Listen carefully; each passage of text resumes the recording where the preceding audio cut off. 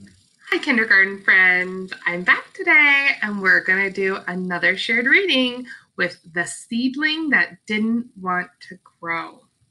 Now, I want to remind you, friends, that good readers, ask questions as they read, and they ask questions before they read and after they're done reading. And sometimes they stop in the middle of their reading and they ask a question and they think about that. So when we're reading our story today, we're going to stop and I'm going to show you how a reader would stop and maybe ask a question and think about something. Today I want to review two vocabulary words with you. The first word is this word, the word wilt, and wilt to become limp or droop down. And the second word was this one, swaying. Remember, you're moving back and forth from side to side, swaying. All right, friends, so today we're going to get started reading The Seedling That Didn't Want to Grow, and I'm going to show you how I stop and ask questions as the reader. Ready? The Seedling That Didn't Want to Grow. The Seedling That Didn't Want to Go by Britta Peckentrow. It was spring, and all the seeds in the ground were ready to grow. They all grew tall and straight, just as they were supposed to do. All but one. One little seed hadn't grown at all. I wonder what's wrong, said Ladybird. Let's just sit next to her and wait. Maybe she needs more time, replied Ant. Ooh, friends, as a reader, I'm going to stop and I'm going to think, I wonder why this seed is taking so long to grow. Maybe it wasn't warm enough for the seed, or maybe the seed didn't have enough water. I wonder. Ant was right. Very soon, the seed grew small roots and tiny green leaves started to appear. Her life was about to begin. She looked so delicate and fragile. Ant and Ladybird fell in love with her immediately. It was dark on the meadow ground. By now, the other plants had grown so tall and wide that they blocked out all the sunshine.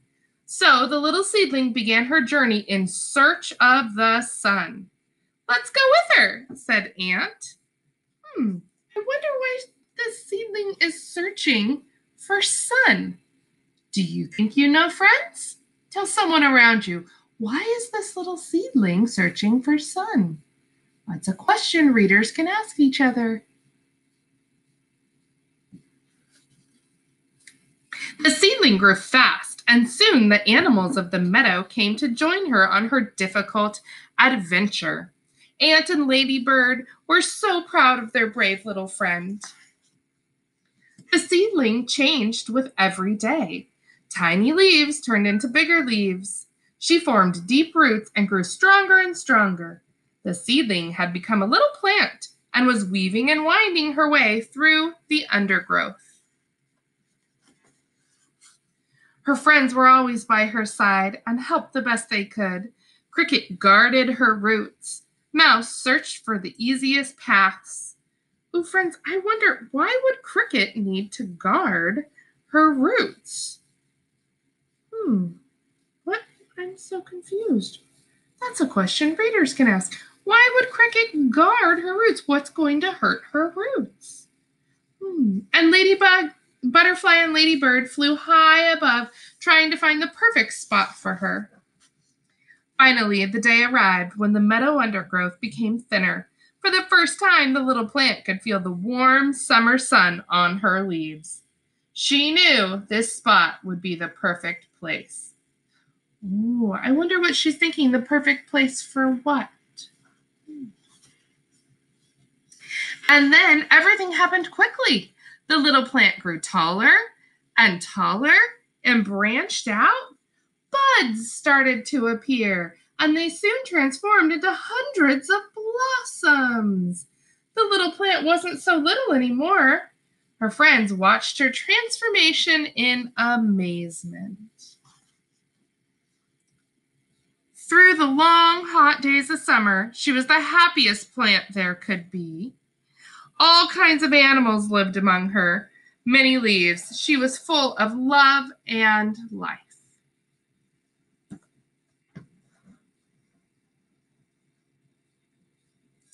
There's her little mouse friend.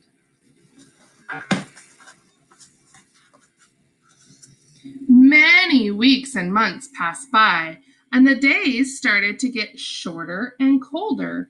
Autumn was around the corner. The leaves of the plant had turned as golden as the October sky, and she was gently swaying in the autumn breeze. As the leaves were beginning to wilt and fall to the ground, something magic happened. The wind blew all of her seeds. And as a reader, I might stop and think, why? Why did the wind blow all of these seeds from the plant? Far and wide.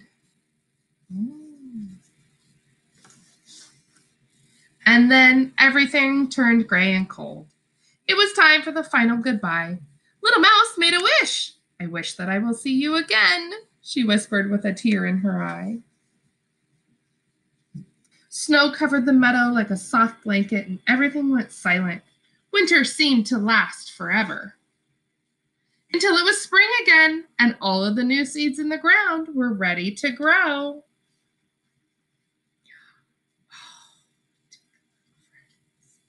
Oh, take a look at my friends. Look at the beautiful new plants. The seedling that didn't want to grow. Hi, readers. So that was a way that as you're reading, you could stop and ask questions and think. And I had a thought, how did the friends help this seedling grow? As a reader, I can even ask questions after I'm done reading. So what do you think? How did the friends help the seedlings grow? Can you think of one thing?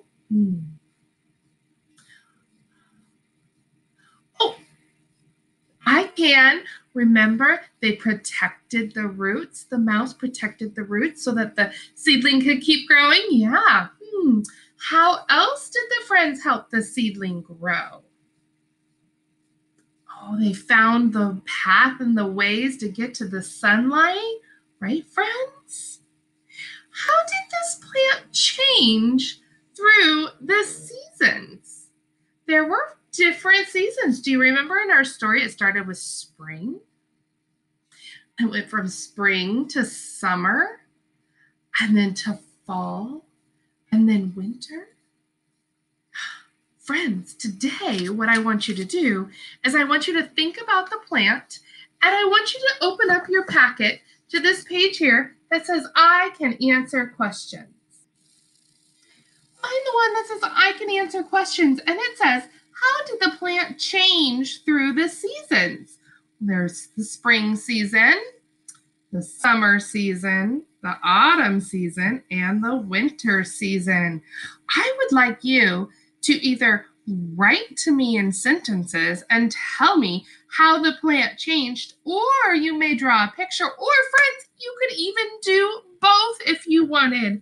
I'm going to start with spring, and I'm going to start with this teeny tiny seed here. And it started to sprout some roots.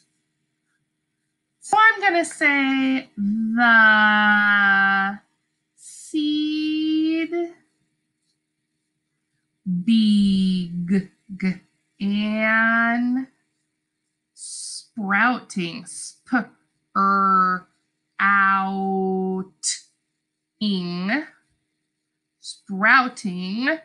roots.